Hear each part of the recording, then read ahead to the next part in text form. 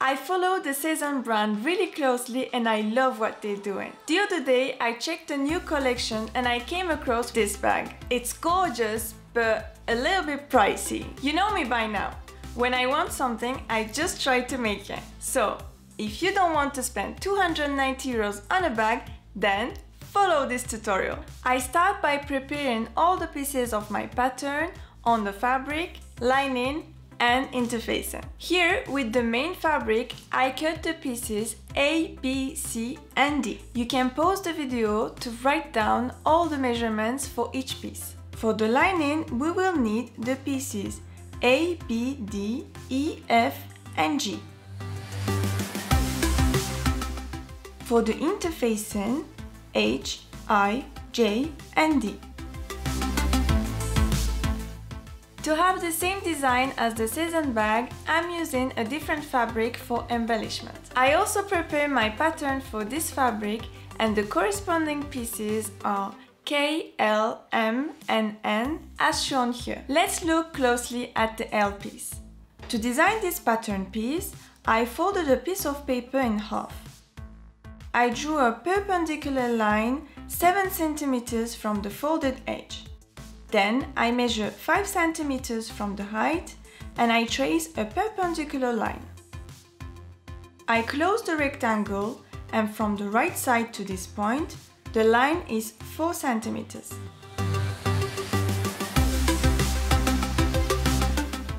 So I trace the lane and once that's done, I cut the rectangle shape.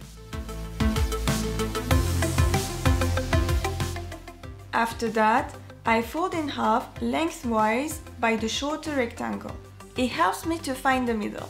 From here, I measure 1.5 cm on each side to have 3 cm in height. Then I draw a curved line like this. I fold back my pattern and cut by the curve. And here you have your L pattern. Now I'm preparing the pattern pieces K, L, M, and N on this fabric for the cutting process.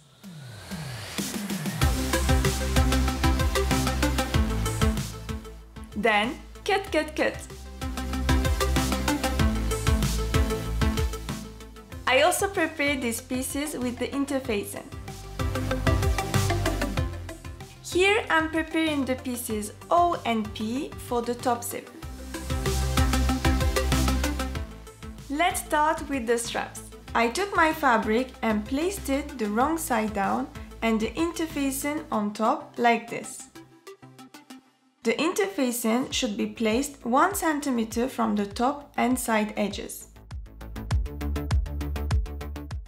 Then I folded the longest edges by 1 cm and iron as shown here.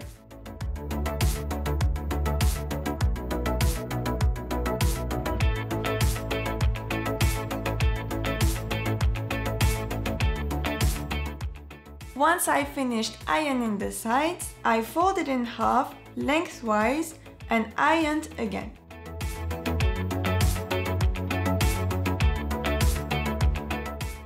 I did this for both straps. Once that's done, I took the pieces A and B with their corresponding pieces and ironed them. The interfacing should be placed 1 cm from the edges.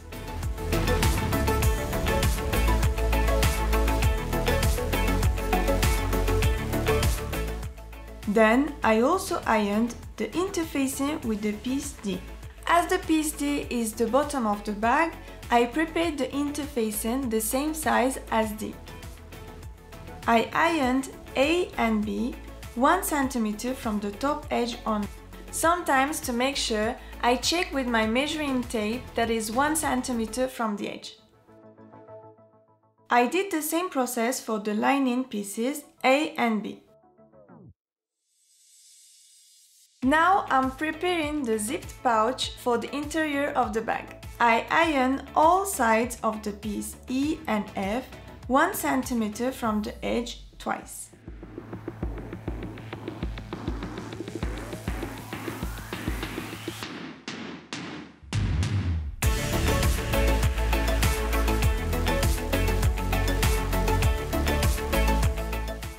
Then I took the G pieces and I ironed the shorter edges by 1 cm, then folded in half and ironed again. After that, I'm ironing the pieces K, L, M and N with the matching interfacing fabric.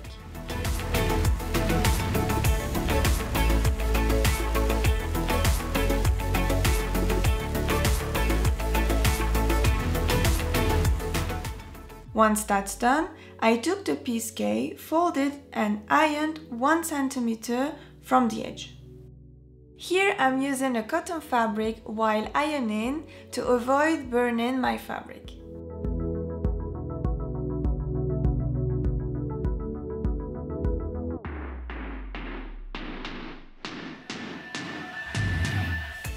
Then I fold in half lengthwise and iron. Next, I'm doing the same process with the M pieces. Then I took the end pieces and fold the shorter edges by 1 cm and ironed. After, I folded in half lengthwise and ironed again. Here, I fold the shorter sides of P like this and iron. Then, I fold it in half as shown here and iron again.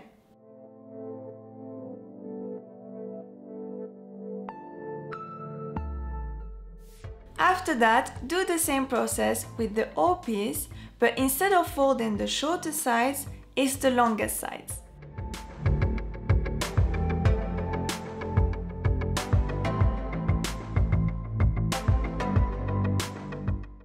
Here are the G pieces. I open the middle fold and fold the fabric right sides together. I pin them so I can sew the shorter edges here.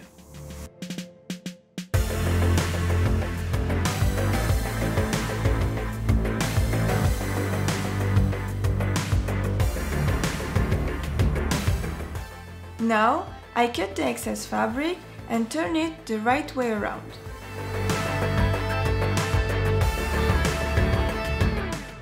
Make sure to push the corners really well and gently. I did the same thing with the second G piece. Once that's done, I took the pieces E and F with a zip. I placed the end of the zip inside the G piece like this, making sure that it's nicely placed and pinned.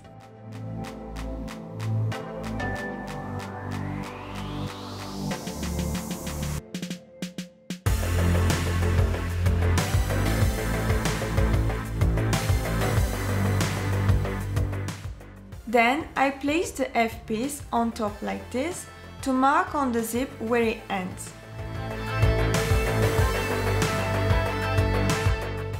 I cut the zip where I just marked. I chip the end of the zip like this to make it easier for me, as I will put that end inside of the second G piece. Once again, when it's nicely placed inside, I pinned it. Now I can sew the sides as shown here.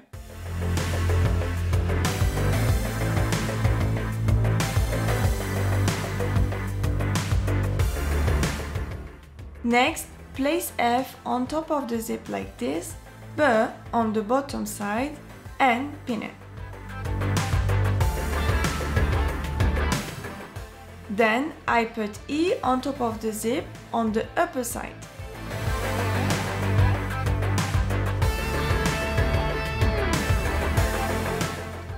Now I will top stitch on both sides of the zip with the zipper foot.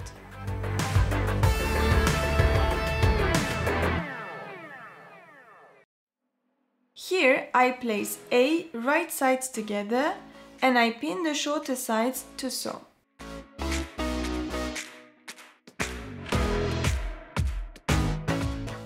I do the same thing for B and for the lining A and B.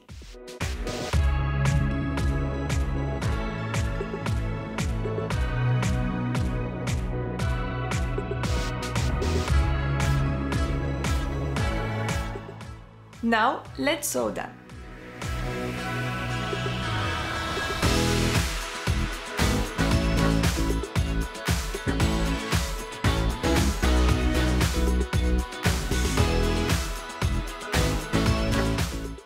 Once I finished with the sewing, I iron the seams open like I'm showing you here.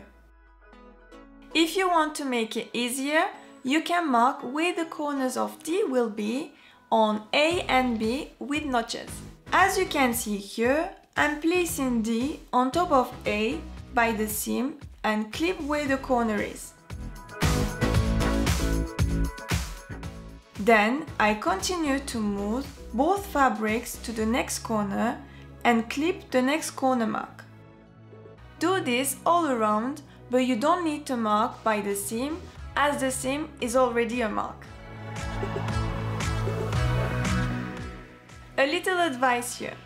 If you start by marking the longest side first from the seam, then do the same process with the lining fabrics, because otherwise the notches won't correspond when you will assemble the main fabric with the lining. Another technique that you can use for this process is to report the measurements of D directly without using the D piece. For example, the longest side is 25 centimeters and the shorter side is 16 centimeters. So, from the seam, measure 25 centimeters and clip. Then, measure 16 centimeters and clip. And finally, measure 25 centimeters from that clip and do the last notch. Do the same thing on the lining fabric of pieces A and B. Here, I turn the lining B piece the right way around.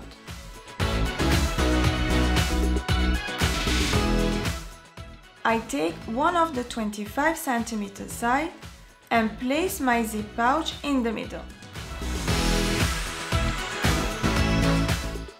Then I pin the sides and I will do a top stitch all around.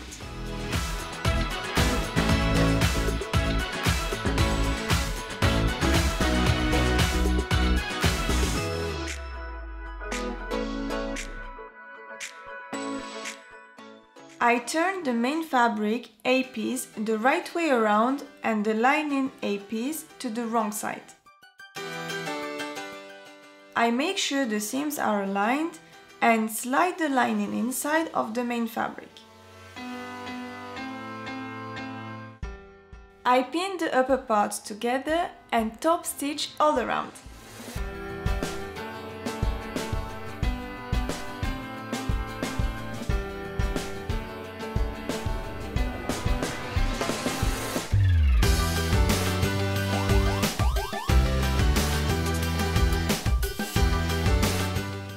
Now I take the piece B and slide it inside A by making sure the seams are aligned once again. The raw edges in the bottom should be aligned. Then I check the measurements where I marked the notches. I will need the 25 cm sides to place the straps. Once I've found the 25 cm side, I place pins on each side to make it easier for me. After that, I measure 4 cm on each side and place pins as well. This is where we are going to place the straps later. Next, I place the straps like this. And I mark on the straps with a pin where the A piece upper part is. I did this on each side and on both straps. I'm going to top stitch on both sides in between those marks.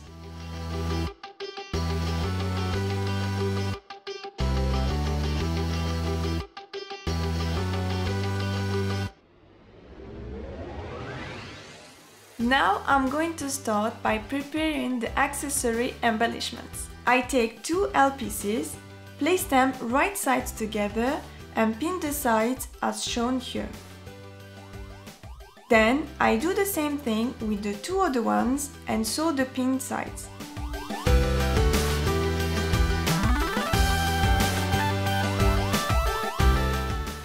Once that's done, I cut the excess fabric and cut some notches by the curved edges. After that, I turn them inside out. Fold by approximately 1 cm the raw edges and iron the L pieces. Here I have 110 cm cotton webbing, the 2 L pieces and the 2 snap hooks. I'm placing one end of the straps inside the L piece like this. Push it until the beginning of the curvy shape. Then I take the snap hook and slide it inside the L piece, fold it in half and pin to secure it. Here you can sew a square shape and an X to extra secure it. I did the same thing on the other end.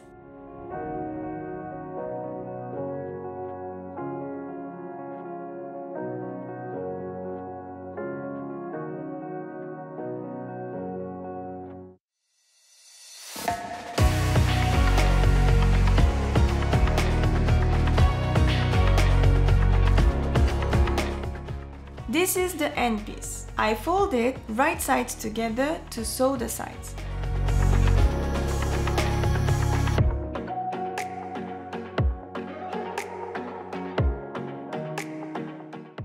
Cut the excess fabric and turn it the right way around.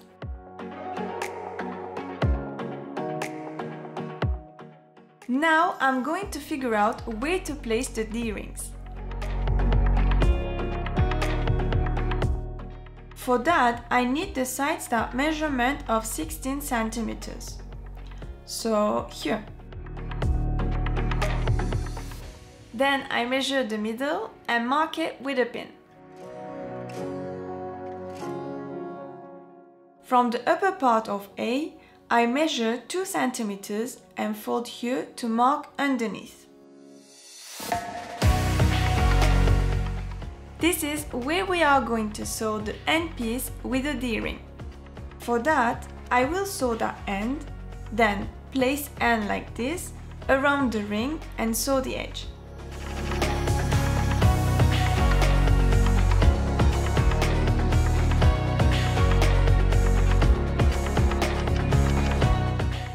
I did this on both sides and both rings. Once that's done, I place the straps on top of A and B like this by the marks and pin it.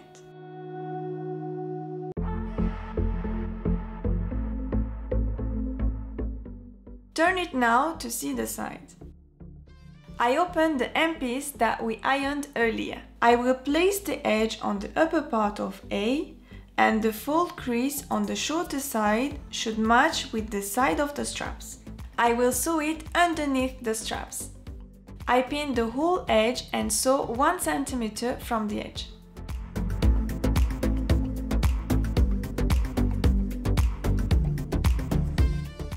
I do this on both sides. After finishing the sewing, I fold back by the crease and around the upper part of A as shown here. I pin to secure it and I pin the straps as well, so after sewing the bias tape, I can sew the straps.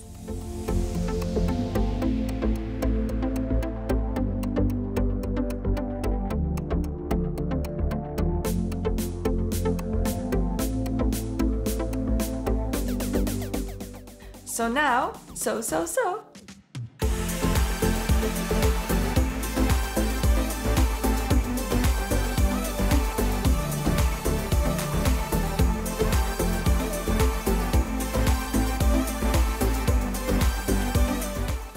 Here is what it should look like.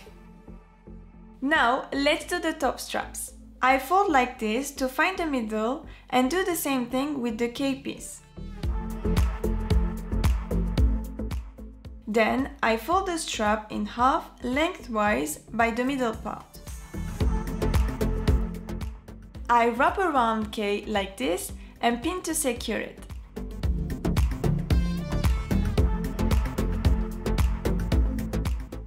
After that, I do a top stitch at the edge.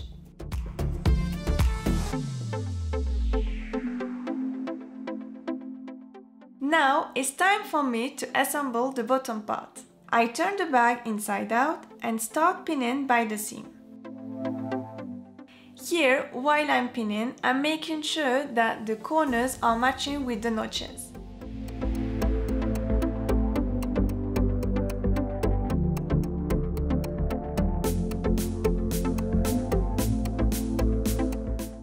Then sew around.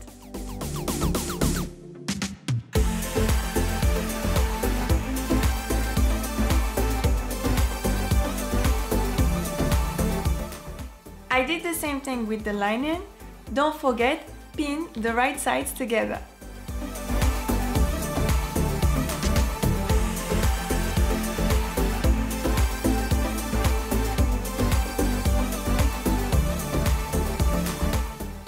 Then I iron the seams.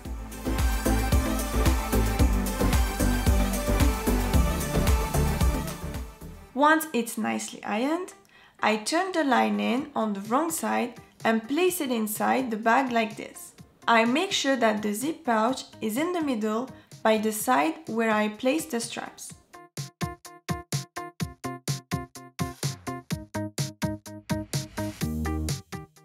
Then I pin the upper parts together and top stitch.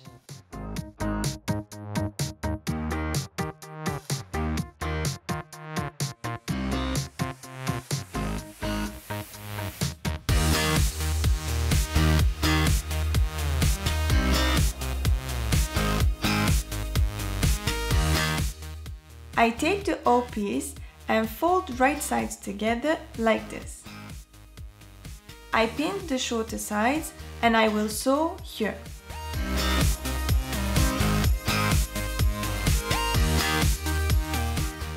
Now I'm cutting the excess fabric on the sides and turn it inside out.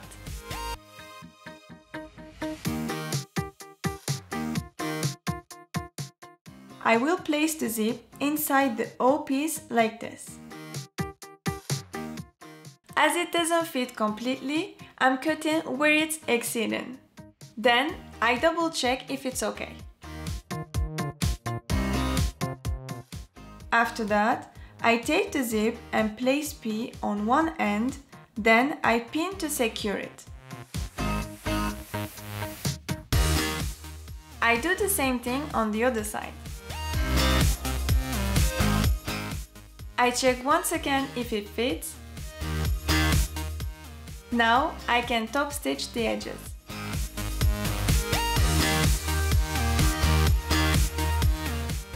Once that's done, I place the zip inside P and pinned like this.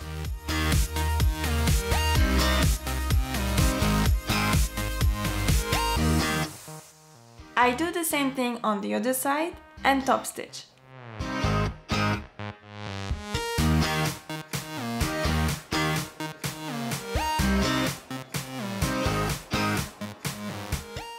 Here I placed pins 3 cm away from the sides. This is where I will put the top zip. So I pin the zip between these 2 pins. I pinned both sides and then I will top stitch by following the same stitch line.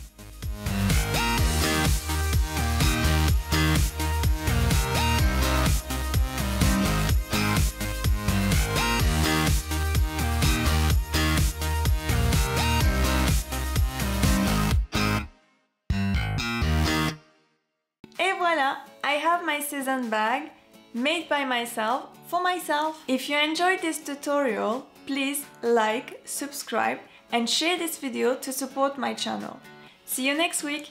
Bye bye. No, I just wanna say hey.